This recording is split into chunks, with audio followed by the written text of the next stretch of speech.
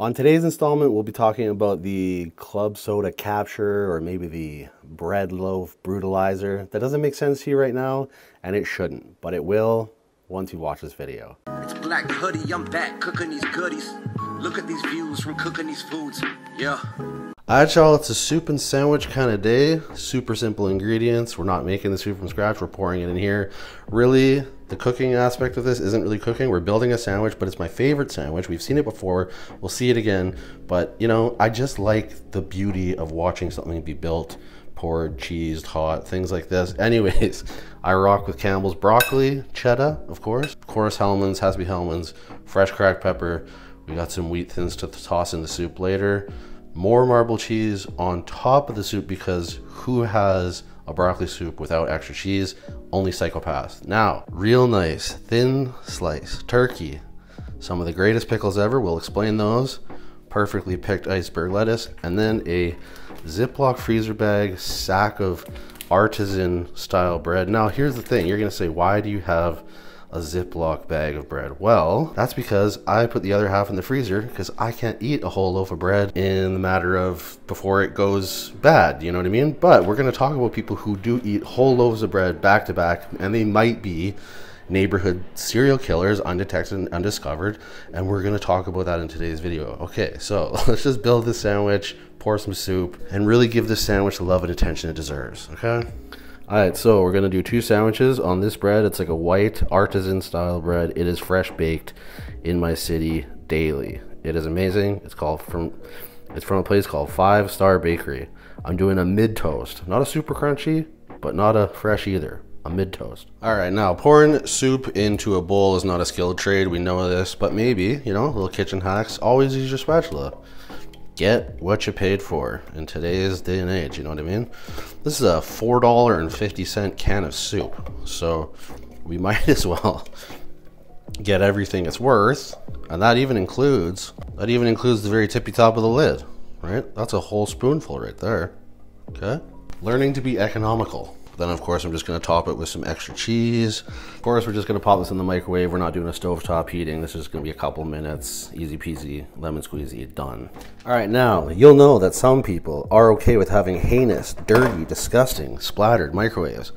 I ain't one of them, okay? Now there's a reason why mine is so clean. A, I keep it clean because I like it to look as fresh as the day that I bought it, because dirty microwaves are gross, but also here's what you do.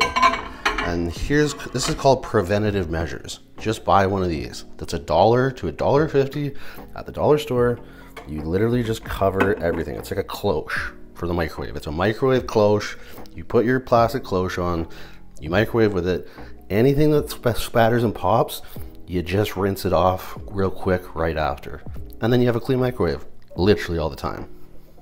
All right, our medium toast is ready. So just golden brown on one side. Other side is still pretty much white, right? We're just kissing it. We're just kissing the flame. All right, so we pull up with Hellman's, the best mayo ever. We rock it on the back of the spoon, right? Because that's how you spread a proper mayo, is with the back of a spoon. Don't worry about a knife. Don't worry about scooping with the inside of the spoon. You scoop it with the back of the spoon.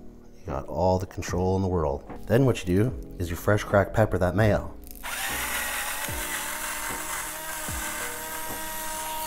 This is gonna be the side that your tongue enters into from first when you bite. You're gonna have the mayo, you're gonna hit the pepper, and then we're gonna come into beautifully folded turkey slices, of course, because you must get that stacked effect, right? So a few of them rolled, and then a few of them flat, just so we cover our bases. Okay, then we come in with some of the best pickles ever that I sourced from Mr. Sub directly. A submarine sandwich chain that sells whole big kosher dills that I sliced off in the mandolin to make perfect, of course. Zip that out, got a mayo this side, right? The more mayo, the merrier, in my humble opinion. You only pepper the one side though. Don't get cocky with the pepper. You only need just the one side. Now you get the nice crispy parts of the iceberg, the almost white or light green. That's where all the crunch factor lies. You lay yourself a nice bed of lettuce. Slide this baby back, and then you just close the case. pat it down as you should, and you rip a beautiful diagonally cut for this sandwich cross section. And this is what you're left with. And this is what you're left with, the most beautifully simple turkey sandwich. And we can and we will go ahead and stake our claim that this turkey sandwich is ours, okay? All right, so here's the whole show. The cheesy topped canned soup, right? And 2 beautifully stacked mayo, lettuce, turkey, pickle, mild toast sandwiches with our wheat thins for crushing and dipping into the soup. And let's not forget, we must incorporate the cheese in to melt, right? We need that melty cheese. So let's get into this beautiful fall meal and tell you about my potential neighborhood hidden serial murder killer that I've seen since a child, but then saw some weird behavior out of him earlier this week, and we'll talk about it. I'll show you some proof. All right, y'all, you saw it come together. Very simple, right? I'm not trying to flex any sort of cooking skills here. I just want to show you how I do my favorite turkey sandwich. Now, before we get into anything else, I am going to dedicate the sandwich to a channel called Pagelicious. If you're watching, I know that this is probably really in your wheelhouse, and it is in mine. This is probably top 5 favorite sandwiches for me. I like them simple. I do like them simple. Okay. Also, I'm sure I've told you this before, but if you've never had a multi-grain wheat thin, it is crack cocaine in cracker form, right? They are literally the most buttery, salty, best textured cracker on the market. And what they're amazing for is doing this right here. Pulling structurally sound, heavy soup, creamy soup, cheesy bites up one by one and just holding it there.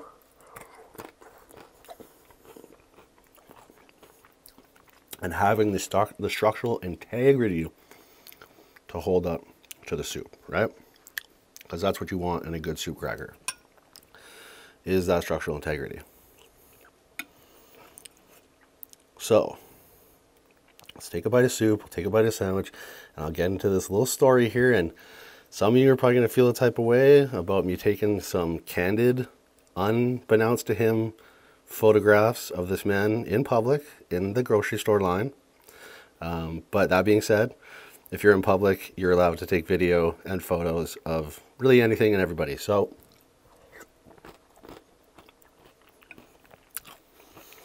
I really mean no harm. And I ultimately took the photos just to send to my sisters to be like, do you remember this guy from our childhood? Okay. So I need a bite of the sandwich. And then we get into the tails and the photos that I will put up. I'll be putting them up here and you can have a look for yourself. Here it is, the most perfect turkey sandwich ever, right? And then what you do is you bring yourself just a little extra mayo, just to dip the tip, just for the corner. And then you bite it how, like I said, you bite it so that your mouth is hitting the turkey first.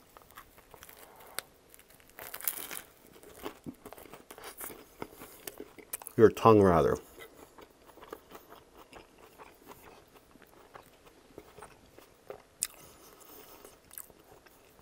This next bite will be the quintessential ultimate bite.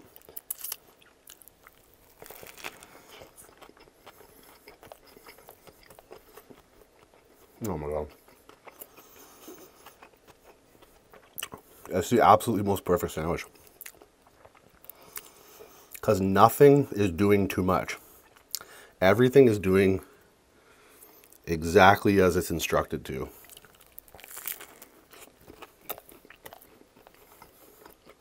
The pepper's there. The turkey is prevalent. The pickles just give you that little kosher juicing. You got the crisp, fresh lettuce.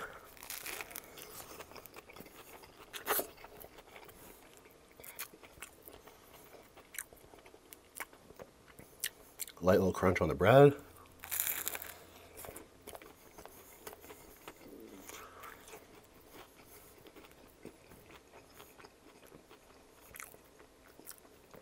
It's literally perfect.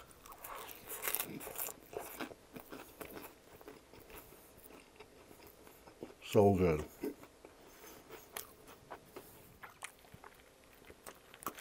That's the big old icy water today. All right, let's crack a few of these, do a little sprinkle, and tell you this little tale here, okay? So, as a child, there's a grocery store in my local area. It was called Quality Market. Now it's called Renko Foods. It's still exactly kind of like it was back in the day. Like, it's very retro grocery store. It has the Lazy Susan turnstiles that are out of order. They don't even work. You have to slide your groceries forward.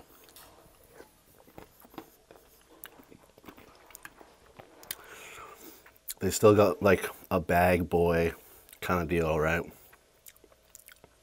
There's no automated teller checkout machines, nothing like that. It's classic. It's old school. But it's right by my house. And they have the best meat in town for fresh meat, ground meat, all that stuff, and deli meat. That's where I got this turkey. So I go there specifically for that. Now, I'm in there the other day, and I see a guy from my old neighborhood who we always thought was super creepy, because he looks super creepy. I'll put him up here. Yeah, and what you're seeing is correct. He wears Dahmer frames. He has the Dahmer frames, okay? So that's not helping your case. You immediately look like a murderer or a pedophile. On top of that, he wears, you'll see it here, a Michael Myers Mechanic's murderer suit, yes, with his chest hair popping out, right? It's not fully zipped. The ankles on said suit float, doesn't help your case. Anybody with pants floating, ankles showing like that aren't intentionally rolled up like how I do, that lends to murderous activities. And then he wears Barflex, which are Velcro shoes. Now, here's the thing. This isn't a new outfit. This is an outfit that he's worn since before I was born, I assume. Because ever since I've ever seen him walking in the neighborhood, this is what he's been wearing. And he's still wearing it decades later. So, he never changes his outfit, basically what I'm saying. He's got a closet full of jumpers, and he probably buys Barflex in bulk.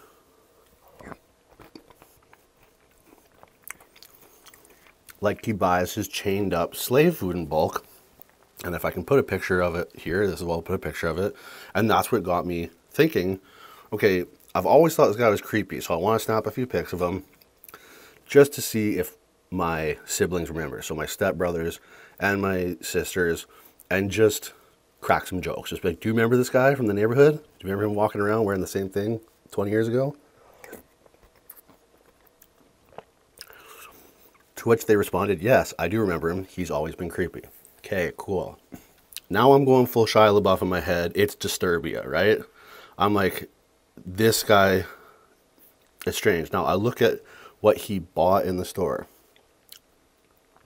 He's got a singular loaf of bread and 6 liters of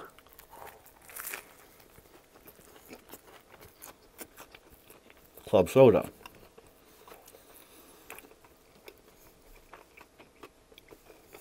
What a bite. I think to myself, the pepper hit me perfect. Sorry. I think to myself, I go, that's either you're very struggling money-wise, food, you're dieting, you're on a club soda and bread diet, which is highly unlikely, because bread's usually not in any diets, or that's chained up victim food, all right?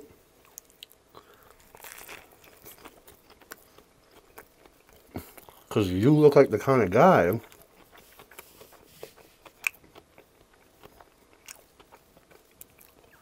who has chained up victims. So I take some more snaps. Close up on the cash. He's paying with cash, right? So cash, a little less trail.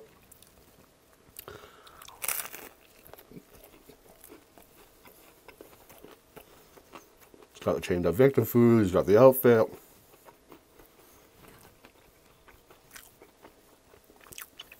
So I have this whole series of Disturbia jokes in my head. I send these pictures to my sisters. We have a good laugh.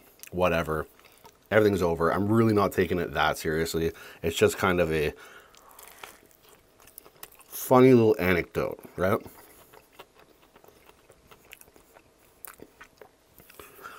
So I go back to the store the next day around the same time. I had to get a few ingredients for something I was making. Probably for YouTube. It was for YouTube. I remember the video still hasn't released yet, but it will. So, subscriber sponsored requests. So anyways, I'm in there. I'm scooting around.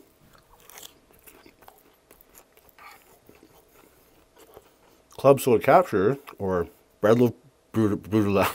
That's hard to say. Bread Loaf Brutalizer walks in again. And this time, we lock eyes. And he gave me an unpleasant vibe. So cruising around the store, kind of waiting for him to do his thing. But what he does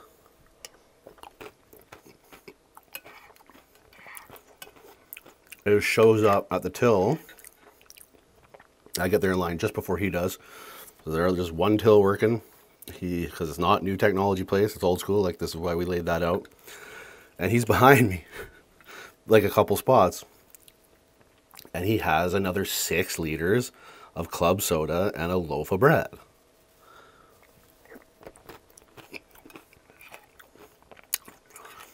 So now I'm actually kind of convinced about my theory, right? In this moment, I'm like, you can't consume. I mean, you can consume, but who consumes an entire loaf of bread and 6 liters of carbonated soda in under a 24-hour period?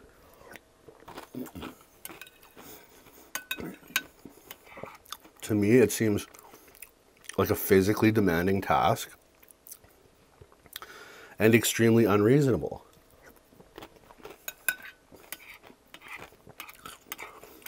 I would be bloated beyond belief.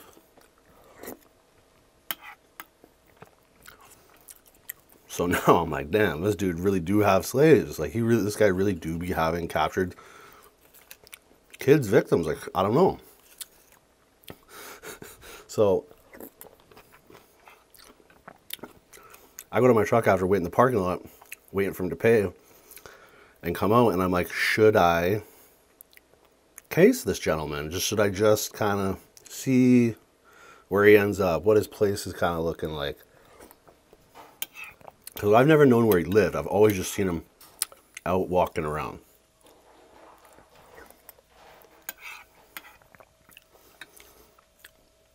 Seems like a quiet dude, low profile, keeps to himself. That type of shit.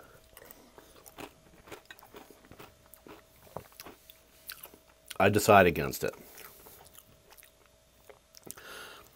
I had shit on the go at home. I'm like, I gotta go shoot this video. I got shit to do. I don't have the time for this. Also, do I really want to be the guy who cases a guy? Like, am I really that guy? Like, are my suspicions even justified? So, I didn't encroach on, like, his further civil rights other than snapping a few photos, but I feel like those are allowed because we're in public. And now I kind of explained my theory to a few people, because I told them, like, I'm like, oh shit, I saw him the next day getting the same grocery in a 24-hour period. And people are like, yeah, that is weird.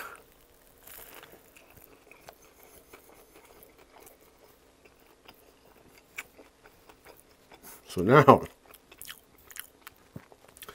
if I see him again getting the same groceries,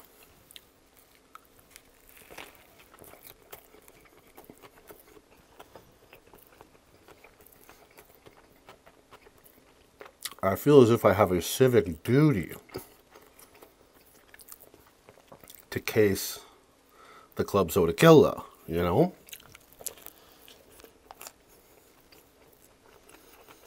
At least see, like, are all his curtains drawn? Does he have shit boarded up? Like, you know?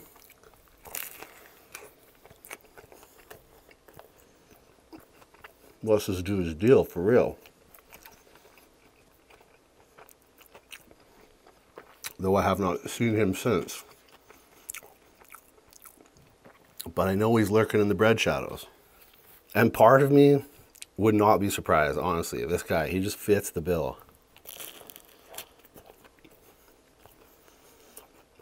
And I could totally see it now, like the headline, just like,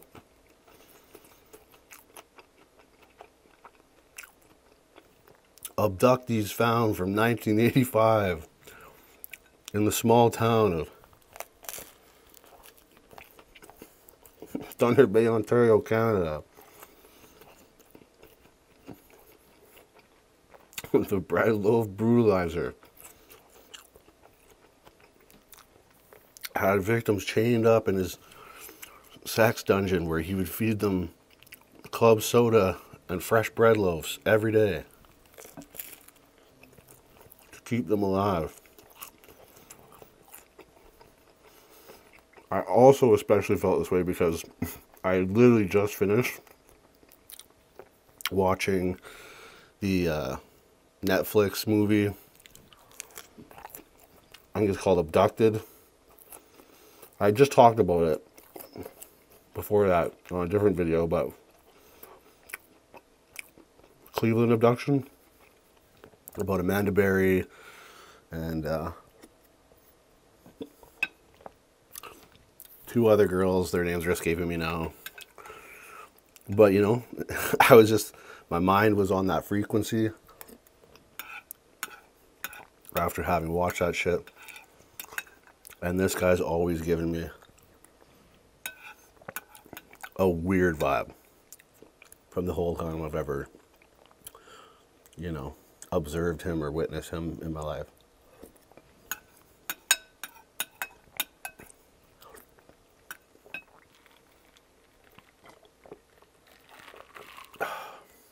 Sometimes ice water really is just the best medicine. Hit it from the back one time. All right, so is this absurd of me?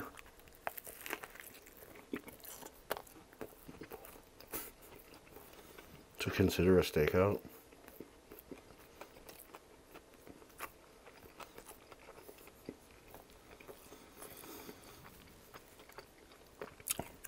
Is there cause for concern?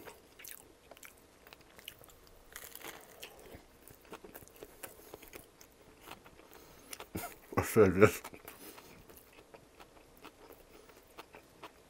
let the man be and eat his bread loaves and drink his club soda in peace?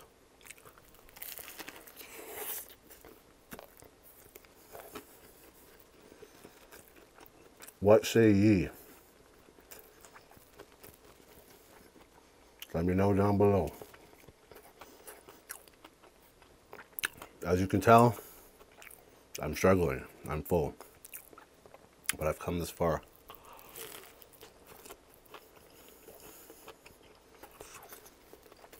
And it's been so delicious.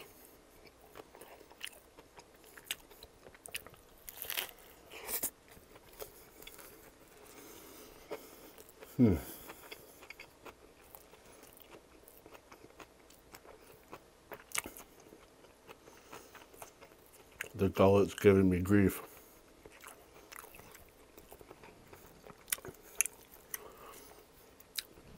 A lot of alliteration in today's video, I've noticed. Just quick fire with them today.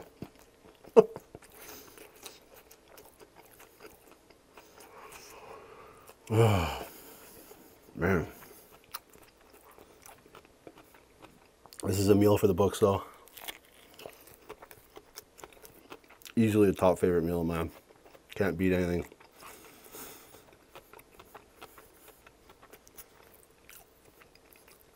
Every component of it's amazing. Cheesy creamy broccoli soup, one of my favorites. Multigrain wheat thins, I'm literally addicted to. I can tell you that right now. I buy them every single time I go shopping, and they're always on sale, like 2 for $5, so they're dope. And those turkey sandwiches, it's literally one of the best sandwiches you could ever make. Just the simplicity of it. But it has to be, also, that's another thing that's crucial. It has to be the right pickle. Don't be messing around with these certain pickles. Like, you have to have that, like, kosher style pickle. That's still, like, white inside, kind of, you know? Very, like, light.